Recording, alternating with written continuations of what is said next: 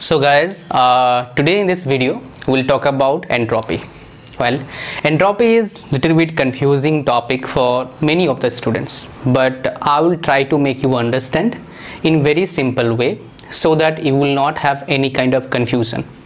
Well, doesn't matter in which country you are living.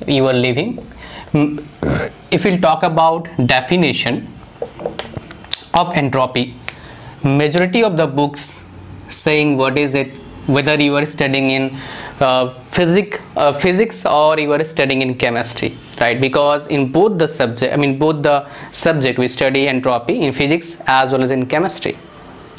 But here I'm talking about engineering, mechanical engineering. I'm teaching students of mechanical engineering, also chemical engineering students study this subject, that is thermodynamics, right?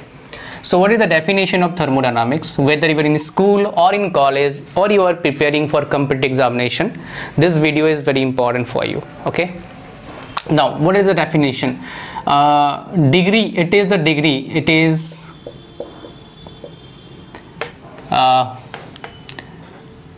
the measure of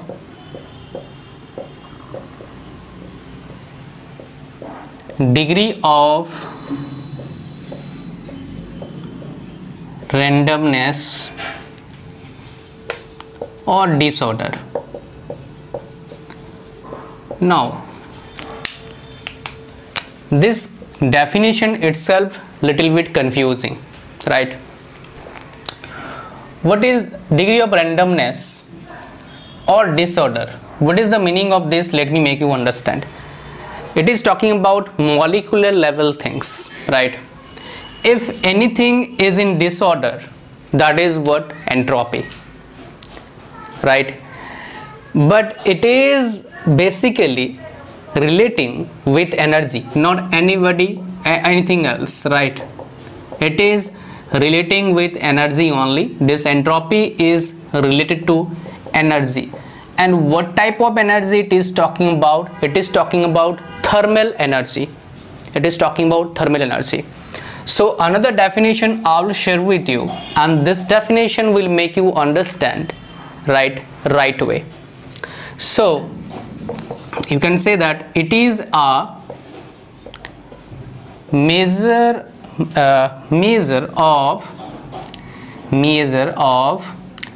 of systems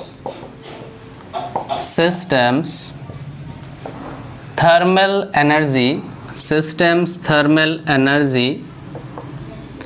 per unit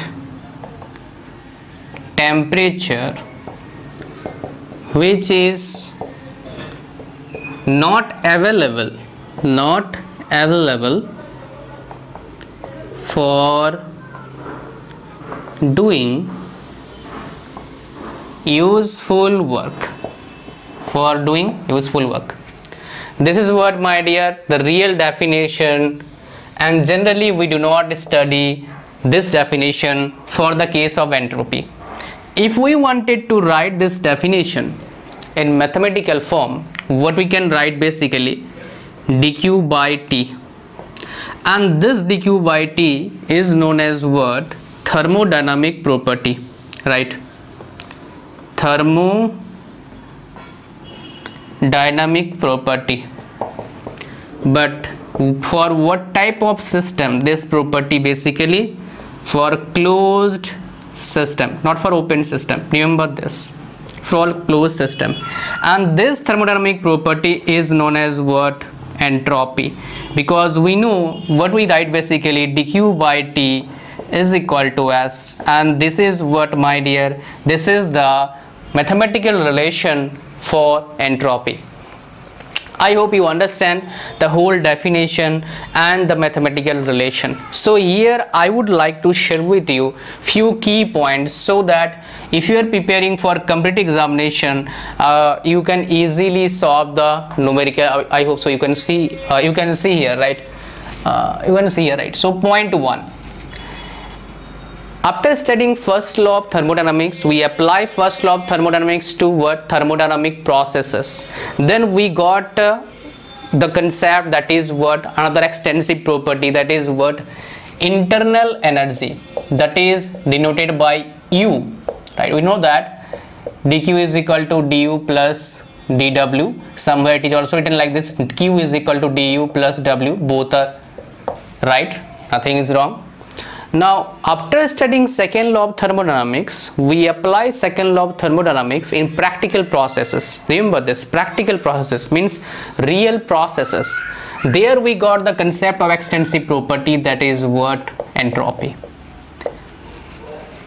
That is why generally we study entropy after studying second law of thermodynamics. Now let me tell you few more interesting facts. What is the unit of entropy? That is joule per Kelvin. This is heat energy, joule, and temperature SI unit Kelvin. So joule per Kelvin is the SI unit of entropy.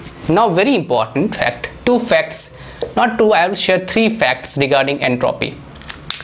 For a system, right, change in entropy, the value of change in entropy can be positive or even negative or even zero. First. Second, for a reversible process, entropy either it will increase, right, or it will remains constant. It will be positive, change in entropy, it will be positive or zero, not negative, for the case of reversible process. Now third point, it is very important. For an isolated system, entropy never decreases. Remember this. Never. For an isolated system,